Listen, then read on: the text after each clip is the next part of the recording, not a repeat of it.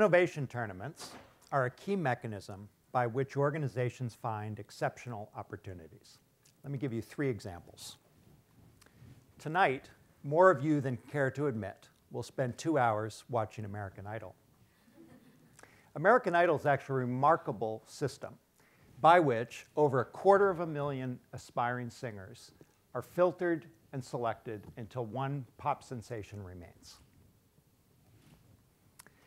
The X Prize Foundation offered a $10 million prize for the organization, for the team, that could create a practical automobile that would get the equivalent of 100 miles per gallon.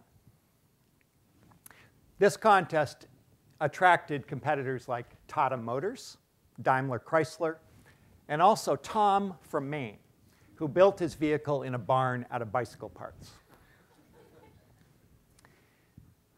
The remarkable innovator Google fields today on their website more than 100 beta versions of its products, including products like Google Translate, Google Sites, Google Orchid, in the hopes that a few of those will be identified as the next Gmail or Google Maps.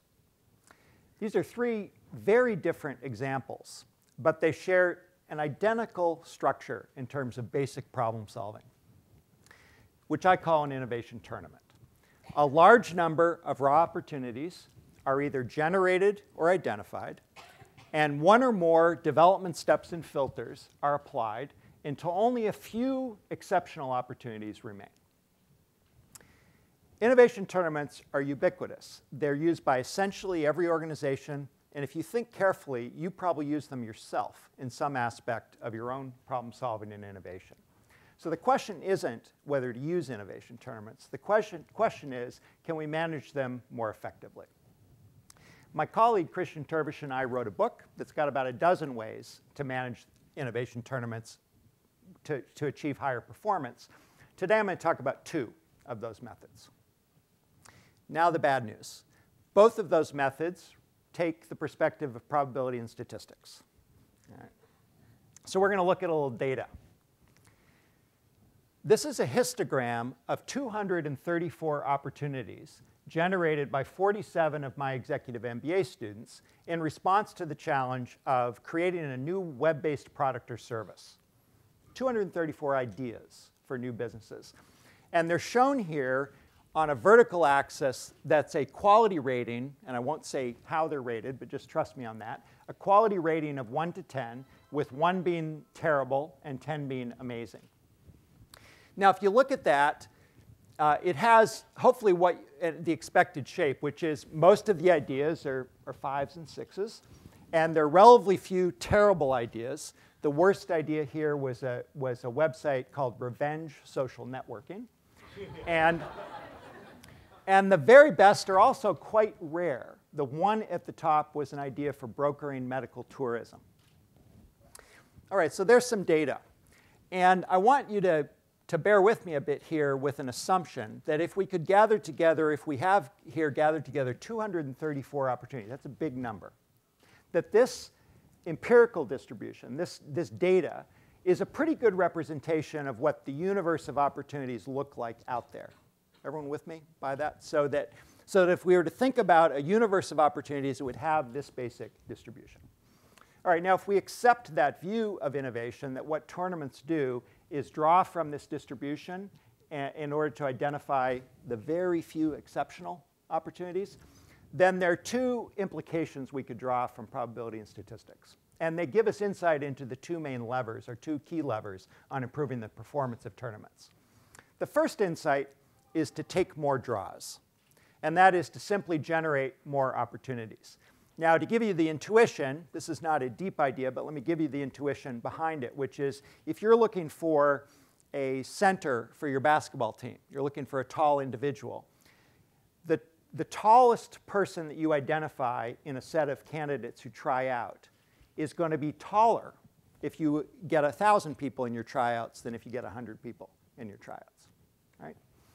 Now, we can actually quantify that using a branch of statistics called extreme value theory. And so I'm going to show you a graph which is going to be the quality of the best idea you have as a function of the number of ideas you have.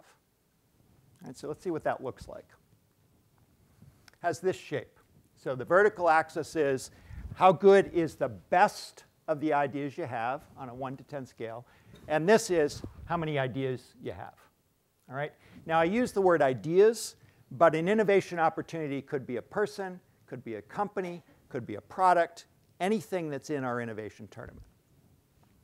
Now, the curve has the shape you would expect, which is it's increasing at a decreasing rate, meaning as you consider more and more opportunities, the best of those opportunities had better get better, but at a decreasing rate. So more precisely or more specifically, if I generate 50 opportunities for this distribution, for this domain of web-based products and services, I would expect on average the best idea to be about a 7.2. If I were to generate 200, I would expect it to be, I don't know, 7.8. All right?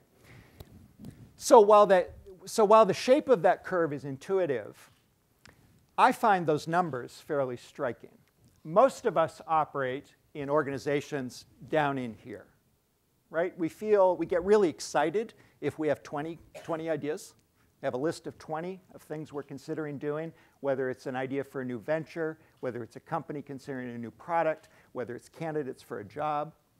And yet for this domain, new ventures in web-based products or services, I would argue that there is substantial benefit to up until around 200 or 250 ideas, considering 200 or 250 ideas.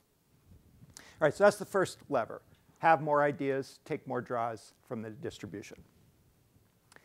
The second insight is that if you think of this as the distribution from which the innovation tournament is drawing, the second insight is that variance is your friend in innovation tournaments. And let me say what I mean by that with a simple example. Let's imagine that you operate a pizza restaurant, and every night you make 100 pizzas. Now, if you could characterize the quality of the output of the pizza, you might imagine it having a distribution like this, right? You just imagine if you could measure quality of pizza, you'd expect it to have some variance. You might characterize it with a mean and a standard deviation or a distribution like that.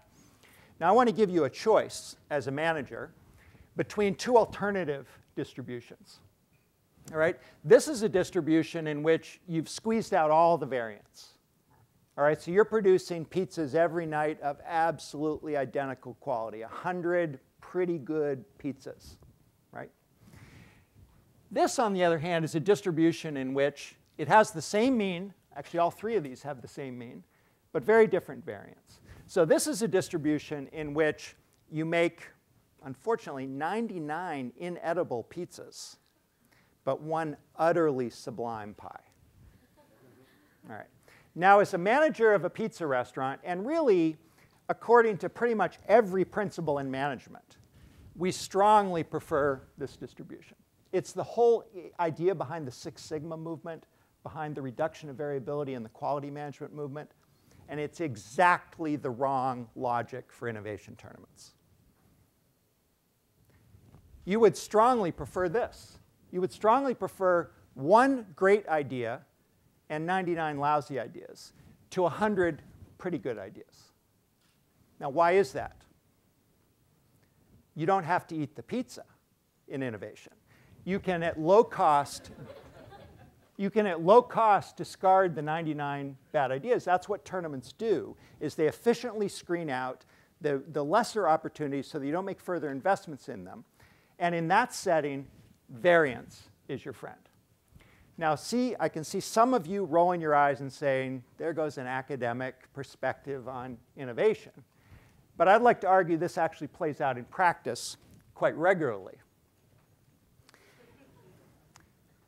2 or 3 years ago, in the British version of American Idol, you may recall that Susan Boyle emerged as a finalist in the competition. And I would argue that if American Idol were run as a conventional entertainment business, if they were to go out and solicit candidates for the next pop sensation, they wouldn't go looking for middle-aged stay-at-home moms to be candidates. This was a system that benefited from a great deal of variance in the applicant pool, good and bad, because variance is your friend in a tournament. It's inexpensive to throw out the bad in the hopes that there's something really exceptional there. In the X Prize Foundation, many of you will be surprised to learn that the number 9 team out of several hundred teams that included many of the major auto companies in the world was the West Philadelphia Vocational Technical High School, 5 blocks from where we sit tonight. Again, if you were organizing an innovation effort to create an electric vehicle or a high-efficiency vehicle, it's not clear you would go to the West Philadelphia Vocational Technical High School as a source of inspiration. And yet, by welcoming variance, by allowing those competitors to enter freely, we were able to identify a real exceptional opportunity. And even with Google, Google has human resource policies, recruitment policies, and innovation management policies that encourage engineers to invest in their own ideas, however wacky, with up to 20% of their time, including, so if you were to look on the Google Labs webpage, you would find products like Google Tashkil, which is a tool to add missing diacritics to Arabic text. Google welcomes that variance because while that may not become the next YouTube, there's some possibility that that variance will allow an exceptional opportunity to come through.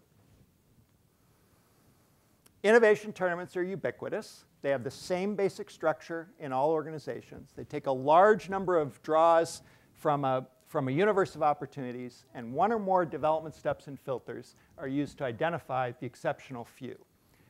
There are many levers to improve performance. 2 key levers are take more draws and variance is your friend.